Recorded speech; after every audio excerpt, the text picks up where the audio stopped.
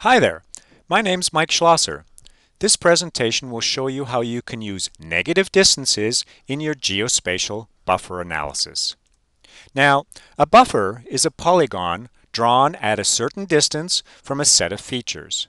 In this case, a 300-foot buffer drawn around a point feature creates a circle with a radius of 300 meters. Now, the reason we use buffer analysis is to determine proximity, or to select other features for further analysis. Traditionally, we think of using a positive buffer distance when we create our buffers.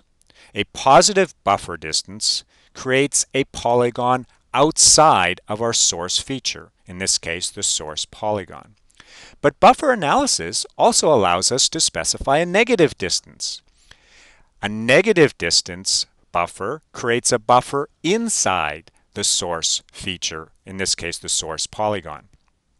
Now, in our example, we want to determine the total area of habitat available for a certain species of wildlife.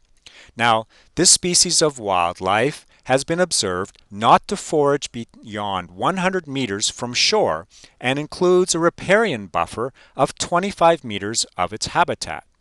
So, to compute the total area of habitat available to the species requires the creation of two buffers and a polygon overlay operation. The first buffer we're going to create is at a distance of 25 meters, and this will represent the riparian buffer. The second buffer is created at a distance of minus 100 meters, a negative distance, and represents the forage extent. Then we're going to use overlay analysis of type subtract, or to do an erase that erases one buffer from the other to create the polygons representing the habitat zone. We can then compute the area of this resulting polygon. Now, let's get started with our demo. Here we are in AutoCAD Map 3D. We've already connected to the water features, which happen to exist in some external GIS data source. The first thing we're going to do then is to create the buffer representing our riparian zone. We select the water features that we want to buffer, and we specify a 25-meter positive distance for the buffer. We give the buffer output layer a name, buffer outside 25. And we make sure we merge all the buffers together so that we only have one entity to deal with. Now, this process takes a few minutes, so let's skip ahead to the results. Here we are. If we take a closer look by zooming in, you can see the results of that buffer analysis. That green line is that 25-meter riparian buffer. Now let's change the display a little bit. We're going to first of all change the draw order so that the buffer is underneath our water feature layer. And we're just going to enhance the color a little bit here by removing the transparency that has automatically been applied. Like so. All right, so now we have a riparian buffer. Let's go ahead and create our forage buffer.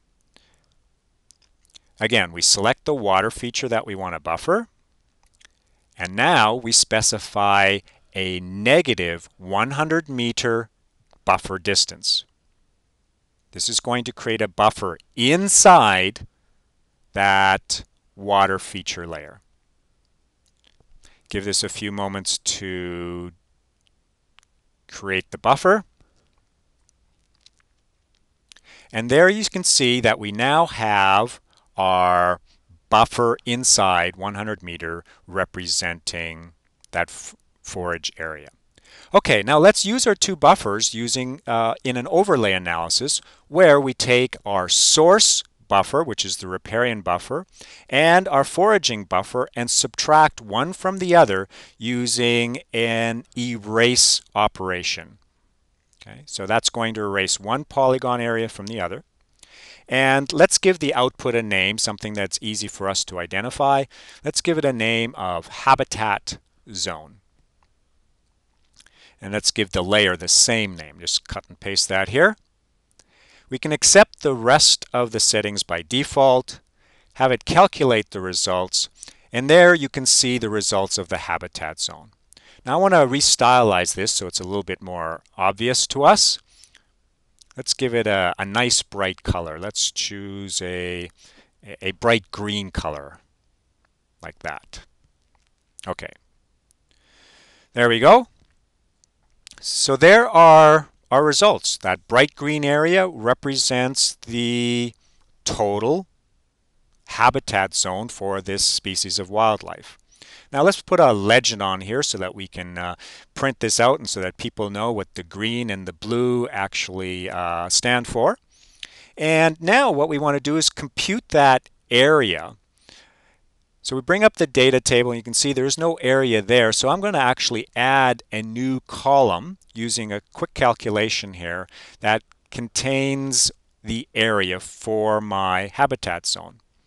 So I'm just using a 2D area here. And as a matter of fact, since my map units are in feet, I'm just going to quickly divide this by the value to give me square miles.